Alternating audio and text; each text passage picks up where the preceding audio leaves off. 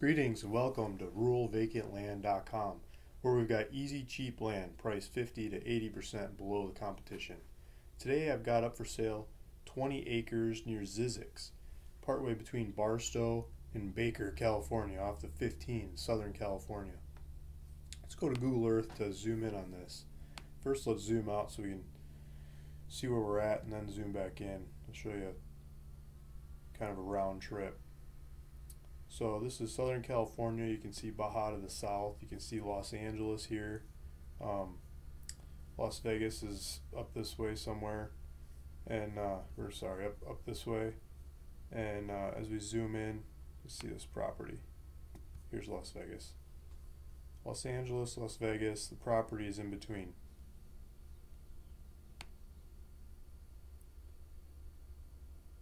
There's nobody around this area.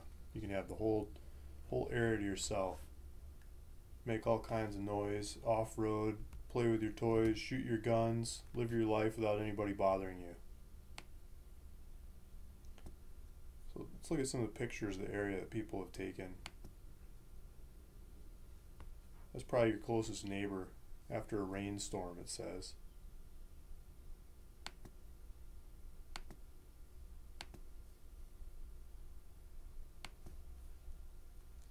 There's this weird megaphone on top of the mountain in the area. This gives you an idea of the hills next to the valley. Like theoretically, the property could be out in one of these valleys. Here's a picture of the landscape from a couple different directions. Let's zoom in some more. So there's this road here called Curacao Road, and this one goes north to the 15, and I'm not exactly sure where it goes to the south, but I think you can get down to the 40 if you take it far enough south. Let me zoom out. I think it goes down to the 40. So just off to the west of Curacao Road, there's also what appears to me to be an old railroad bed. I think you can drive on that. I'm not 100% sure, but this desert patch off to the side of that railroad bed next to Curacao Road is 20 acres of property that's for sale. So there's some bush and there's pretty wide open vacant land. You can drive around and take a look at this thing. It's just to the south of this turnoff. It looks like the little house that was in the picture. I'll try to show you better property lines if we go to some other places. I'm going to show you this one. So this is Google Maps. If you put the GPS coordinates that I'll put below in the comments or the section below this video, you can cut and paste them and put them into Google Maps, and you can pull up this property map. So here's the lines of the property. It's not exactly north, south, east, west lines, but if you click on the corners of this in Google Maps, you can get the GPS coordinates of the exact corners where this property is. And that'll get you really darn close to what the property lines are on this property. It's not as good as a survey, but it's free and easy and a good tool to use. If you look at this thing on satellite image, this railroad, I bet you the railroad, there's a little bit of an easement there, I would guess, and then this property happens. So you're running right along an old railroad bed. I'm really sure there's no railroad there anymore, but it's an old one that used to run through the area. I think the tracks have been taken up. So that's the area. If we go and we look at prices, I'm asking $4,900 for this property cash. $4,900 cash. So I went and I searched on LandWatch what else is for sale in the area. This property is off the Zzyzx exit. I couldn't find anything for sale around Zzyzx, but Barstow, which covers a big piece of this area to the west, or Baker to the east. So I searched both of them for you, and I looked at Barstow and I narrowed it in. They've got a section on here where you can do 11 to 50 acres. This is 20 acres, so it's kind of in that tranche of land sizes. And I sorted them from price low to high.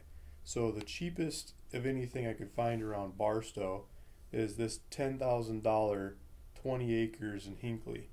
Here's another 10,000 20 acres in Barstow, and then they go up from there. $15,000 for 20 acres. $4,900, what I'm asking, is just below half of the cheapest of anything I can find out there. If we go to Baker, Baker's got less stuff for sale. There's my picture. That's another one I had around Baker that just sold. But that was the cheapest of anything out there. 17 acres at $3,900. I mean, look at the next one. The next cheapest thing out there is 40 acres for $60,000. So if you took half of that for a 20-acre equivalent, it'd be $30,000. I mean, it's multiples of the $4,900 I'm asking for this 20 acres. I think it's $4,900 is less than half of any comparables out there that are still for sale. This one's not still for sale. So moving on. So we just looked at that. So where are we compared to supplies? I like to look up Home Depot because I'm at Home Depot so often. The people there get to know me by name. I'm always building something, so that's what I look for. How far away is it from Home Depot? If you buy land, theoretically you're going to build something on it, whether it's a fence or a house or a who knows what, right? You're probably getting some supplies at Home Depot. So the closest Home Depot is 1 hour 48 minutes. This is what Google pulled up, and it's the one in Barstow. And there's also Walmart, grocery stores, gas stations, everything else. 68 miles. A lot of that time is on these country bumpkin roads between the 15 and the actual property, just off this Crusoe Road. So, 68 miles on this stretch of the 15, you can floor it. There's legal limits, but traffic flies through here most of the time. If you go a little north, you get to Baker, you can get gas there, so the gas station's a lot closer than going to Barstow. And there's a good restaurant there, is the Greek Burrito, and I like to eat there when I'm in the area. What else? We've got Walmart, same kind of distance, hour 47, 65 miles to Walmart. You get all kinds of supplies there. Las Vegas, so if you go east up the 15 or north up the 15, Vegas is 116 miles away. It's 2.5 hours if you follow the speed limit. Los Angeles, downtown Los Angeles. If you're coming from LA, you probably come from somewhere else than downtown, but to reference it to downtown, 180 miles at 3 hours, 3.5 hours. It's a weekend trip. I used to do trips like that for the weekend all the time as a kid. There's a lake not too far away from this property. It's not on the property or bordering it or anything, but this is the tourist attraction if you get off at Zzyzx off of 15. There's an old spa that used to be here, and they've got a Children of the Corn looking swing set. Kind of looks spooky to me, but it's we got a swing set there, and they've got this lake with these palm trees around it. And now that I know about this, next time I'm through that area, I definitely want to stop and see this. But it's a dry desert, and to have a lake in the area is kind of interesting. That's just the local tourist stop. There's also a California State University campus there where people study desert studies, and you're right next to the Mojave National Preserve. And this turnoff of the freeway, the Zzyzx turnoff, is the main turnoff where people get off to go on the Mojave four-wheel drive route. The Mojave Road, they call it. And this is like the old road that people used to take back in the day to cross this part of the country to settle in the West. And so there's a lot of history of this trail, but now it's not paved or anything. It's used as an off-road extravaganza. So you can go drive this thing rally car style or dirt bike or 4x4 truck or four-wheeler or whatever. I think you actually have to be street legal vehicles, but there's off-roading all over this area is my point. And so people come here to go drive off-road. This particular trail you need your turn signal and stuff, but pretty much everywhere else I think you just go for it, and I doubt anyone's going to ever say anything. So I googled Mojave National Preserve because this property is right next to Mojave National Preserve, and this is a park that's been set aside, and the beauty of this landscape allowed it to become a park. And so people have gone camping here and looking at the stars and hiking and everything else, and they like to look at the holes that people dug in the rocks back in the day.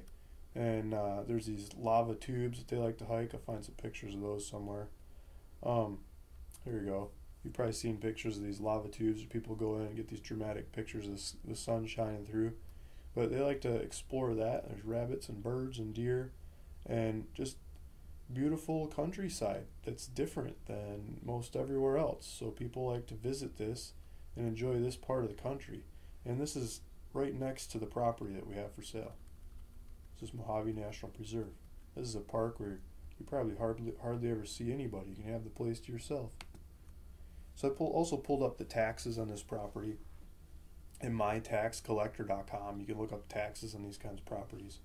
And so the bill is due twice a year, half year payment. The next payment is April 11th, 2016, and they're charging $15.56.